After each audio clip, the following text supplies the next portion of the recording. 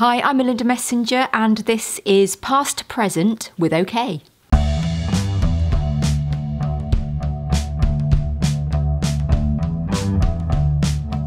If I had to summarise my career in a sentence, I would say my career has been eclectic.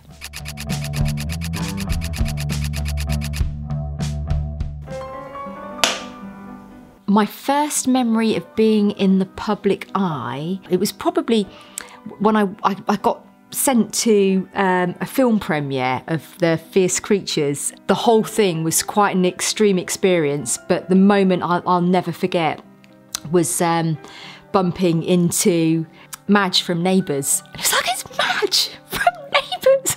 And that just blew my mind. I started my career as a model and but I didn't do it for very long actually. It was only a few months, so I didn't have a huge amount of experience in it and I had no idea what I was doing. I was just kind of winging it and hoping for the best really. It was fun, but I kind of knew pretty quickly that I'd get a bit bored of it and I wanted to do something else. And so yeah, thankfully TV came along and that's where it went. My favourite show that I've worked on probably would be Cowboy Builders. I think I did it for about 10 years and I loved that show, and I loved it because we were kind of using all the privileges that we had in TV to sort out, you know, real life situations, real life problems that a lot of families would never have been able to resolve by themselves. Fort Boyard was an amazing show to do, and that is on a real Napoleonic fort. It's in the middle of the ocean, and we'd have to go out by boat. I remember one day the weather was so extreme that the waves were crashing in over the top of the fort, and we all had to be evacuated, and we got helicoptered out, and so that was quite exciting. And yeah, and the animals lived on it all year round. So there were tigers there, there were all sorts, snakes, scorpions, and they all had their own kind of little sleeping quarters. And we heard the stories of how the tigers, one year before us, thank goodness, actually managed to get out. One of them was in season, the other one got a little bit, and yeah, they jumped out, and they were kind of like these cell doors around the fort, and they were all kind of full of like the different challenges and the camera crew, and apparently all you heard was all these doors slamming shut as everybody kind of tried to escape to rampant free tigers, because you probably would do that.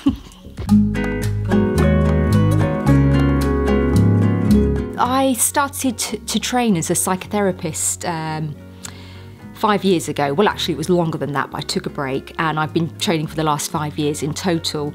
And the reason I decided to do that, it's just because it was something I always knew I wanted to do. So I always wanted to work in one of the healing professions and I just wasn't quite sure which.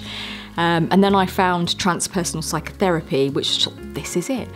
And started the work, and it's just really beautiful. It changes your life for the better, and I, through the process of training, had my own therapy, and I just saw how valuable it was and life-changing that it was, and then I thought, I want to be able to offer this to other people. So yeah, it was a vocation of the heart, for sure.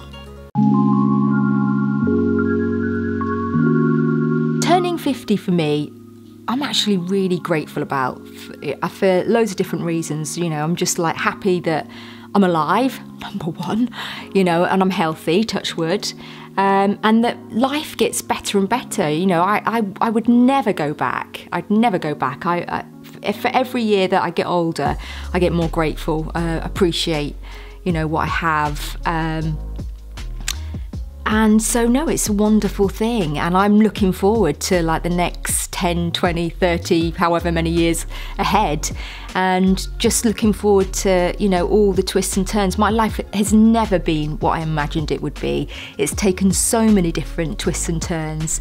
So yeah, I don't know what it's got in store for me, but I'm yeah, quite happy to still be going along for the ride.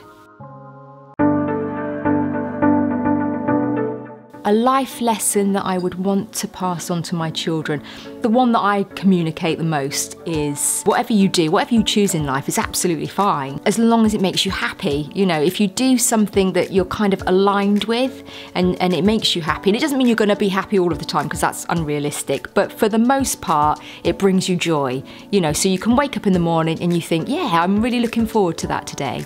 Then you're on the right path, because that is far more valuable and far more important than any kind of, you know, wealth, status, any other trappings that you might get, is the joy and the happiness that you get from day to day, because essentially that's your life. So yeah, choose wisely, choose what makes you happy, and never be afraid to start again and take a different direction. Follow your heart.